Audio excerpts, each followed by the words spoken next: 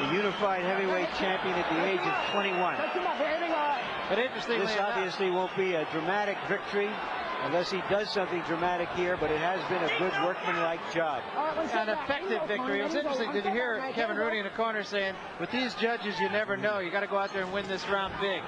So Rooney just being a realist. I have to say something, bro. You know, when Tony Tucker won the title against Buster Douglas, I felt that he needed more experience to deal with Mike Tyson, that he wasn't strong enough, nor had the experience to deal with Mike Tyson. I say, it'd probably be a blowout. But he said, so what with these so-called experts? I'm going to show you. And this is what he did tonight. And he has. Even if he loses the fight, he's probably made more friends than he has in the 34 wins that he's had. Friends and believers. You have to take your head off to the guy. I mean, he's in there with a monster in Mike Tyson. Who has fought a good fight tonight. Yes, he has. I mean, Mike Tyson has done the best job he could possibly do against a guy as mobile, hand speed, height, and reach advantage. And a guy who wasn't in there just to survive either. Step back. Come on, go. Come on.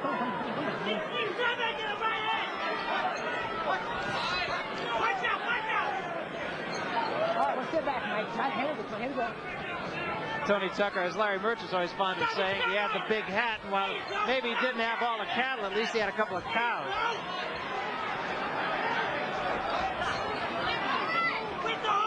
A right hand just barely grazed the chin of Tony Tucker.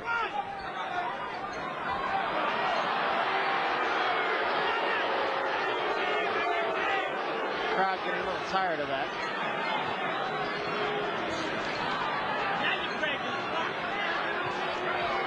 Tucker seems to be fighting the kind of fight that he thinks he's winning.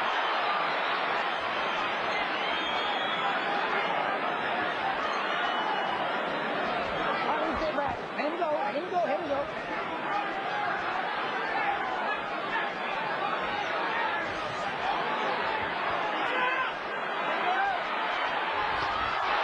There was a big left hand. Tucker says, no, I'm all right. I'm all right.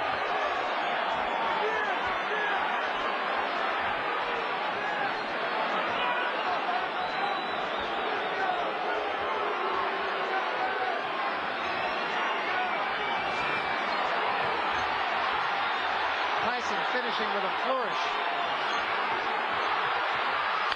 And so is Tucker. Great finish. A pretty entertaining evening.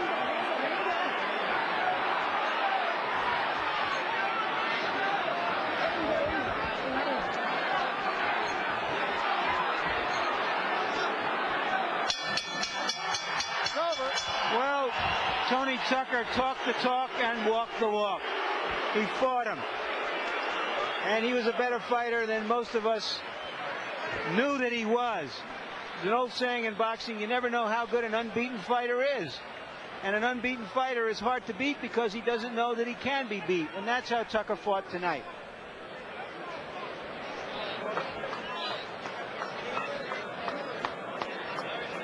Conversation going on between the two. This seems of a friendly nature. Praise the Lord, Mike. Praise the Lord, baby. Tony Tucker, very religious man.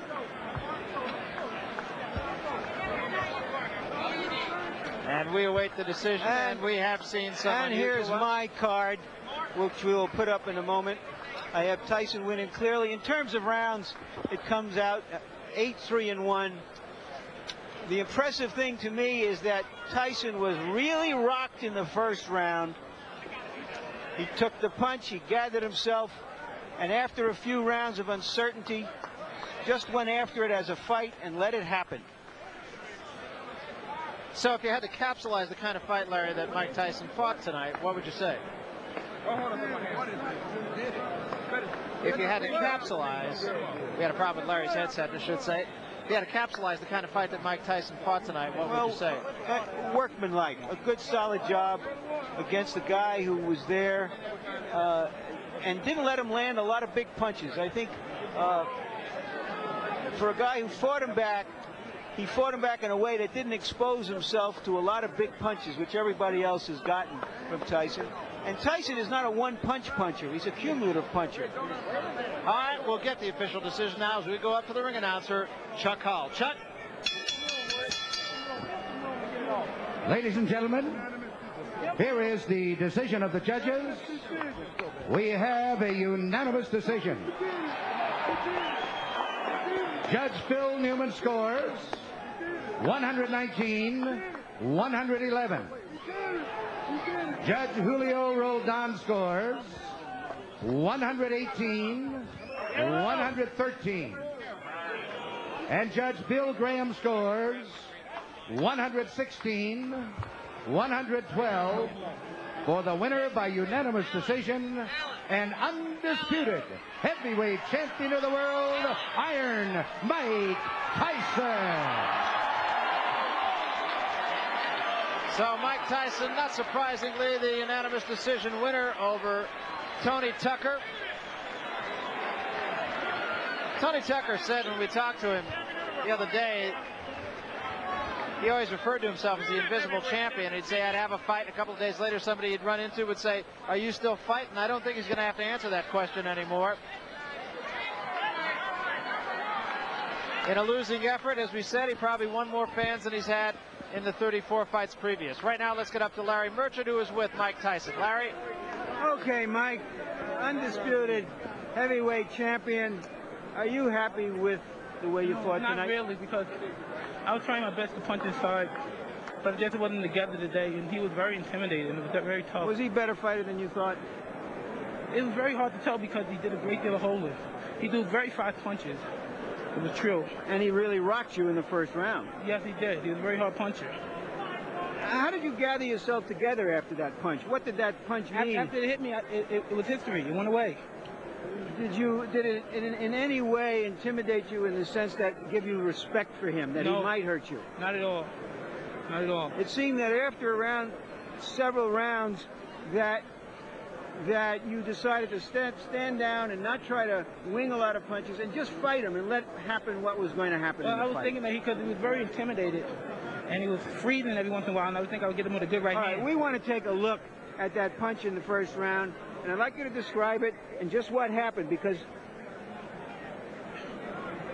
as you can see, I did a bad mistake, like Don Curry did, come right up in the middle after I went down, instead of going to the side, and then he threw a punch, and I was careless and it got hit. It seemed that he came out into this fight with the strategy of trying to come underneath you as you came in. Well, after he did the first time, there was no way he was going to give me the same mistake again. What are your plans now? Everybody wants to know, are you going to fight Michael Spinks? Well, I don't know, really. You have to talk to Jim Jacobs right here. He handles all. Well, what are your thoughts about fighting Michael Spinks yourself, whether it's next time or 2 years from now? I fight whoever my manager wants me to fight. You know, I'm just a fighter. I do what he told me to do. You're not as happy as one would think you would be for being the undisputed heavyweight champion of the world, Mike. Because, you know, as long as you make mistakes, I tell you, you have no means to be happy. I'm a perfectionist. I want to be perfect. And I was trying to use my jab more. And I was just a little confused because he was holding a lot, but I stopped being frustrated and I just continued jabbing most through the round.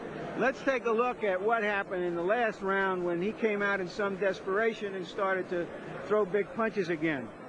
Describe what you see. What was all this jiving and antics? He was a little intimidating. He would try to make me think that he was fresh and he was ready to go when he was not tired. I wasn't expecting him. But look, as soon as I come in, he grabs me. Mike, congratulations. Thank you, Larry.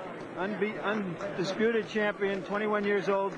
Do you feel now that you're the undisputed champion, that really is more meaningful than the other championships in terms of history? I knew I was the youngest heavyweight champion when I beat Berger. Thank you very much. Okay, Mike, thank you.